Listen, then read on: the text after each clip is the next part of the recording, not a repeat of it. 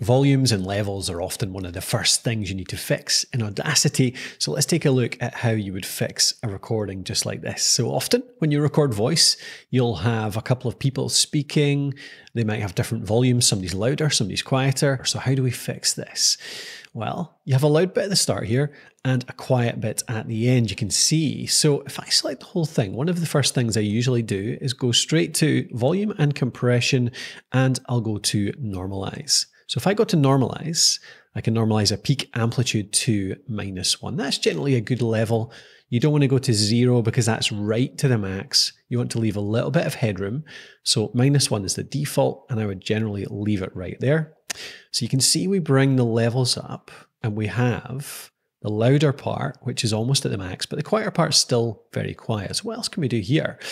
Well, next thing I would generally do is go to volume and compression and choose the compressor. And that'll help us compress down the louder parts to match more easily the quieter parts. So what can we do? We go to presets, factory presets. I actually quite like the modern one. You've got podcast and radio too as well. Then you've got vocal control, vocal touch-up, a few that are suited for vocals. Some of these are more about music, so make sure you're sticking just to those. But actually, I do like just modern. It actually does work quite well. So if you watch the peaks over here on the left, what you have here is the threshold is what level it affects. So if you make that really loud, it only takes off the really loud peaks. And if you make it really quiet like this, -30, it'll take off even the really quiet parts. So the default of about -14 is a good place to start. Let's click apply. And you can see that that really has compressed that right down.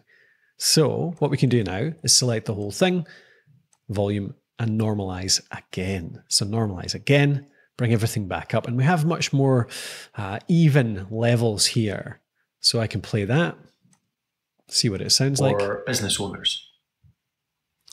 Promoting a podcast. You can see that it still doesn't sound quite right. So we've still got a fair bit of a difference there. So what can we do?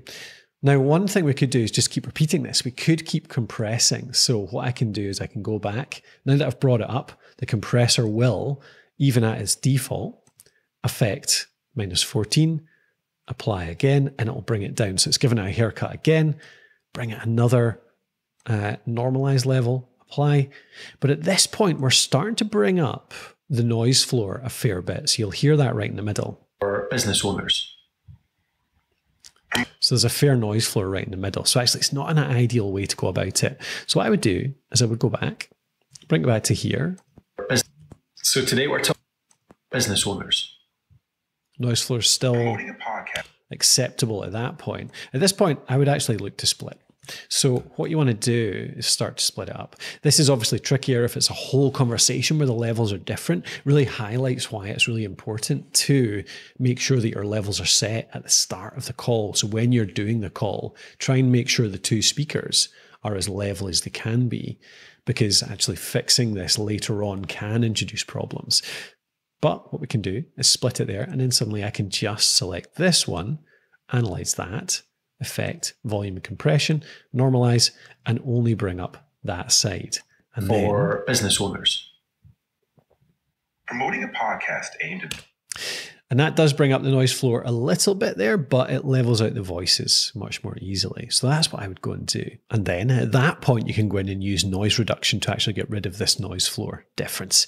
And I'll show you that in a separate video. Check the description below for a link to my noise reduction video. Worth noting that while Audacity is great for the price, which is free, there are more modern, fully featured, helpful tools out there that make podcasting and audio editing much easier. For example, in Alitu here, you can record by yourself or with a group. It cleans up any audio you upload or record automatically, including noise reduction, leveling, normalization, all that stuff. You can edit super easily, just like this, and you can edit at double speed as well if you choose. And it includes text-based editing, so you can edit just as if you're using a Word document. Music fades are taken care of with just the click of a button, and you can add files to your timeline with just a click as well. And then finally, publish with all your detail in here with the inbuilt hosting, and you can use AI to generate titles and descriptions if you want to. If you want to check it out, go over to alitu.com. That's alitu.com, and you can get a 7-day trial to give it a shot.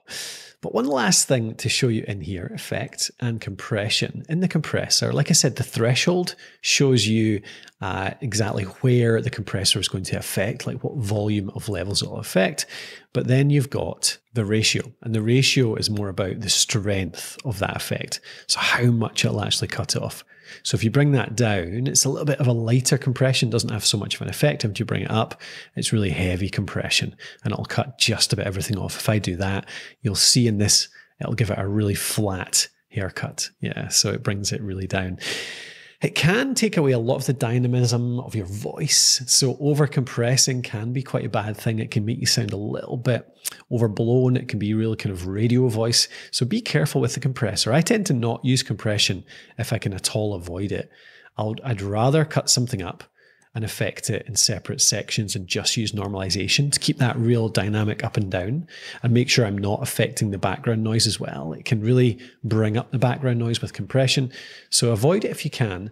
And usually if you set your levels right at the start, you don't have to worry about compression at all, because the levels will be close enough that normalize, and maybe even a hard limit, will actually have the right effect.